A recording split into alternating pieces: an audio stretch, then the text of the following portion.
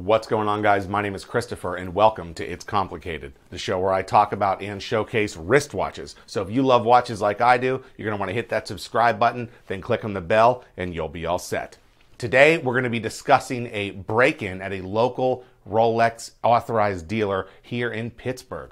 Here we go.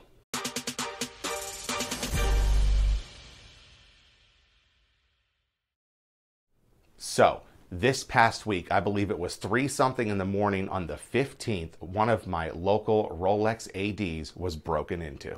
Now, this place sells other watch brands like Omega, Nomos, Tudor, Longings, just to name a few, and of course they sell other jewelry as well.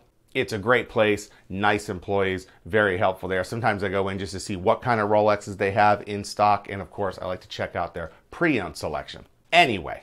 Now, of course, Henne Jewelers has security cameras, and of course, they got this guy on film. Check it out.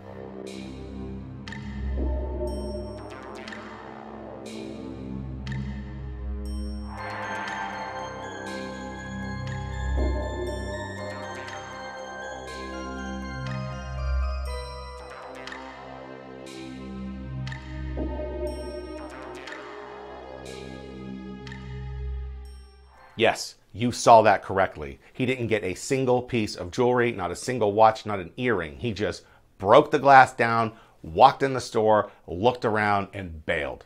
And it's pretty obvious as to why he didn't get away with anything as well. You can even tell in the surveillance footage that there's nothing out. Everything is put away at night in the vault. That's how it works. I have a friend who's an independent jeweler, and at night he takes all of his jewelry out of the cases and puts it in the vault. That's just what you do.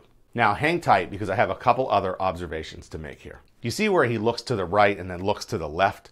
That is exactly where the Rolexes are kept. It's entirely possible that that was this guy's main objective, is to get as many Rolexes as possible. Of course, he got 0. Now I have some other questions for this fella, and we're going to get to that in a minute, but can we just take a minute to appreciate that it looks like right here he swears after he notices not only there are no Rolexes, there's nothing in there for him to take, period. He's clearly upset, saying some kind of swear word and then just bailing, and that really cracks me up.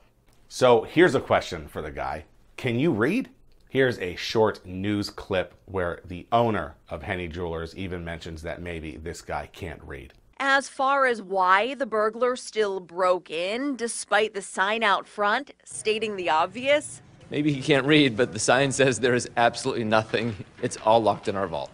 Nice one, John.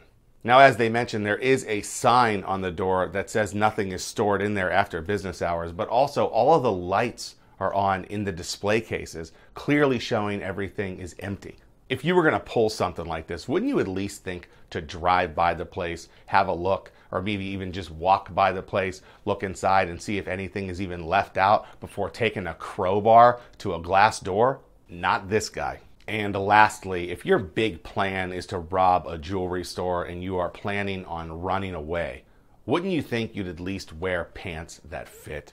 Just watch this guy. He's got to pull his pants up once he gets inside the store, and then he's got to pull his pants back up before he's even out of the store. This guy might just be the biggest moron in Pittsburgh. Now, the police haven't caught this fella yet, but I know John Henne is offering a reward for his capture. So, if you're in the Pittsburgh area and you have any information about this fella, well, you know what to do. And that wraps up another episode of It's Complicated. Don't forget to subscribe to the show, like this video, share it with all your friends, and I'll see you next time on another episode of It's Complicated.